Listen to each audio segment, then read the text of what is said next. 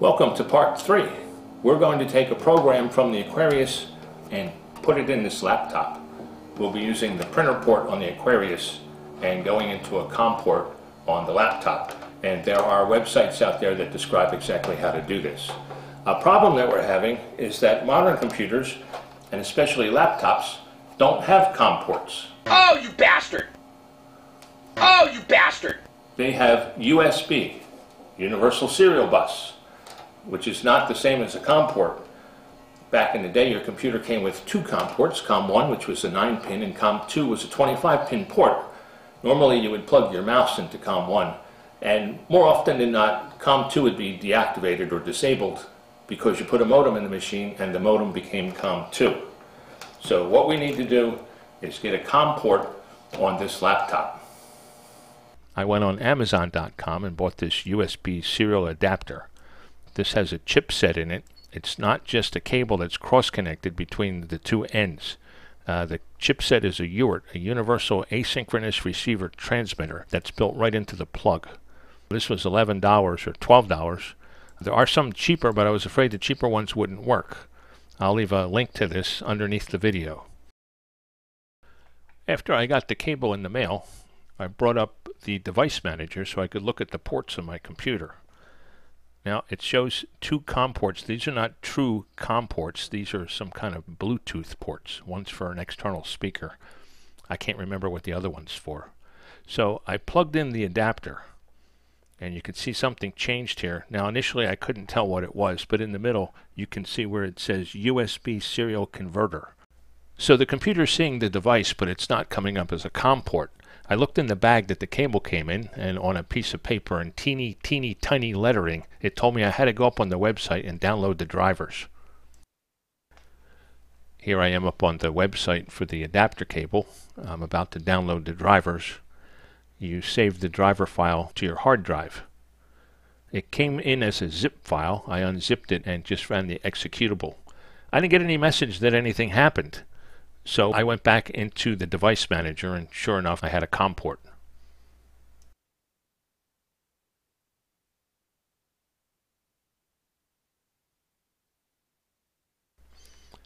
Now, since Microsoft no longer supplies HyperTerminal with Windows, and why would they? There's no COM ports on a modern computer. I had to go online and find a terminal program to use, and the one I found was freeserialportterminal.com. This is a real nice terminal program. The free version is slightly crippled, and I kept getting a message saying my session was going to expire in 5 minutes. And when it did, all I had to do was bring up a new session. There's a link to this terminal program under the video. Now that we've got a data port and a terminal program, we need an adapter for the Aquarius. A guy named Martin Stenoven has made an excellent website concerning the Mattel Aquarius, and it has everything you need to know to make this adapter. We need a stereo plug, and we need a female end to plug into our COM port. So it was back to Amazon.com, and I bought one of these DB9 breakout boxes, which worked very well, and I'll be leaving a link to this under the video.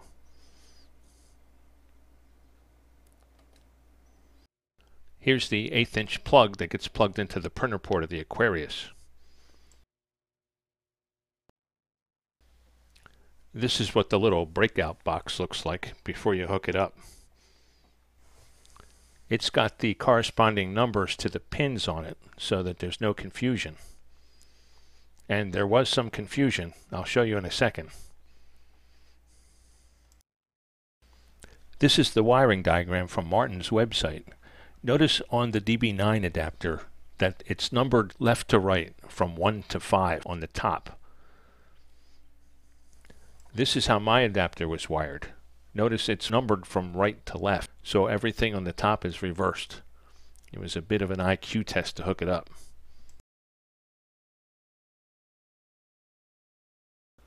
Here's the completed adapter connected to the 1/8" stereo plug. This is before the DB9 section was put back into its housing.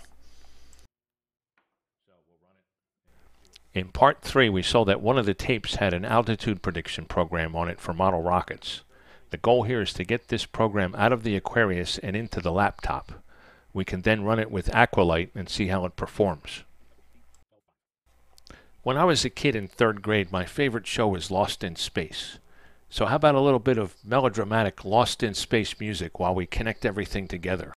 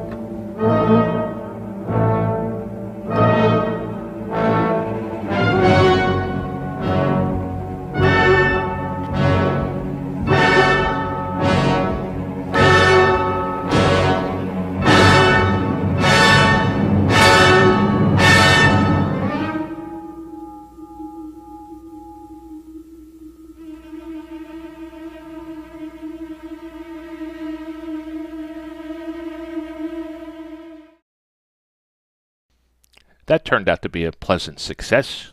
It worked out better than I anticipated. I was afraid there wouldn't be any carriage returns and everything would be on one line. Now let's get this text out of the terminal and put it into Notepad.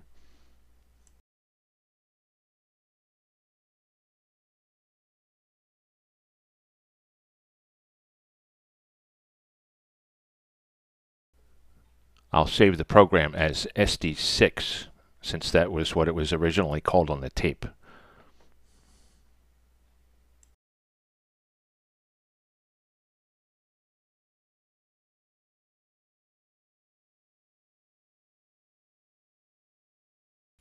Now it's time to bring up Aqualight, the Mattel Aquarius emulator.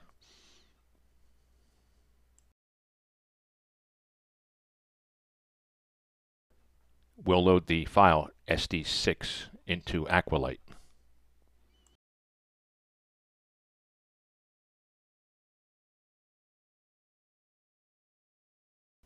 Ready? Here we go.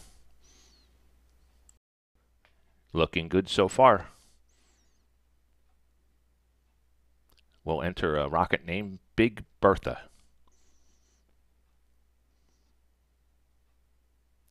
The engine type, D12. The rocket weight without the engine, 2 ounces. The diameter, 2 inches. Rocket drag coefficient, 0.75, which is typical. And we'll launch it at an 88-degree angle. And the total altitude is 500 feet. Now that we've got a text file, I'll post it to the Aquarius users group on Facebook. Now let's try the same thing with that mastermind program.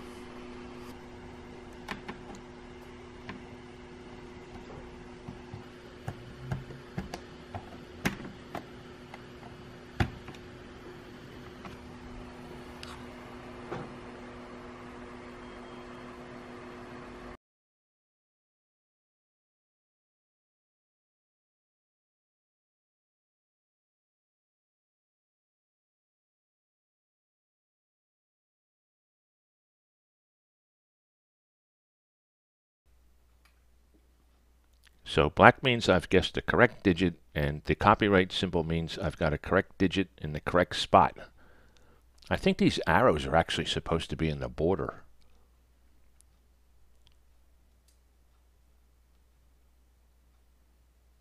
I'm picking a number, 5142. What is my guess? Well, I actually already know what the number is that he picked.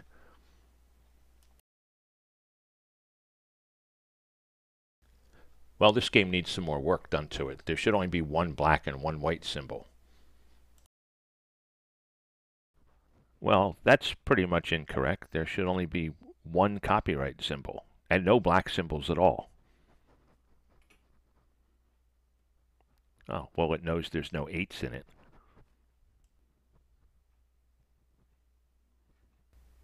I would never be able to guess the number with these results.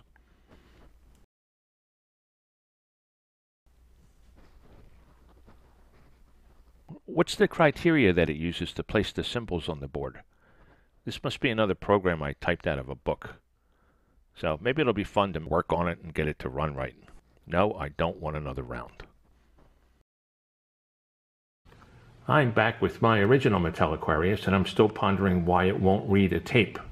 Now we know from the schematic that the data comes in and hits that large integrated circuit marked PLA1U7 on the schematic, and comes in on pin 42, cassette in.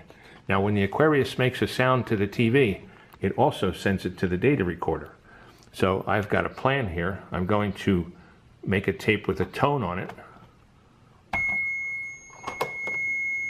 and then I'm going to bring the tape, the data recorder, and the Mattel Aquarius to my friend Joe's house. Now, Joe has an oscilloscope. We'll be able to look at the data coming in from the tape drive and then compare it with what is arriving on pin 42 of that large integrated circuit.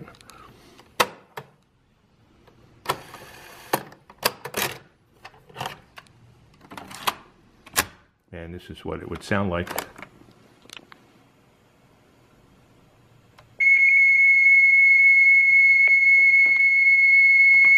Now that sounds pretty crummy, but that's because this tape deck is crummy. The data recorder is of much higher quality. Here we are in Joe's basement with the Mattel Aquarius and the data recorder, and Joe has an oscilloscope. Now I've got some tones on this tape. I'll play the tone and see what it looks like on the oscilloscope. Here it is right out of the data recorder. That's what our tone looks like. Now we'll see what it looks like after it goes through those transistors and ends up on pin 42. And we've got nice clean data, a nice square wave. So it appears that this chip is toast.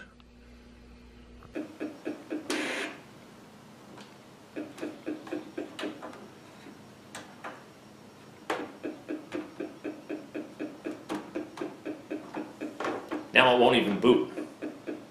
I was using it a minute ago and it went kaflooey on me. Bastard! You bastard! Oh, you bastard!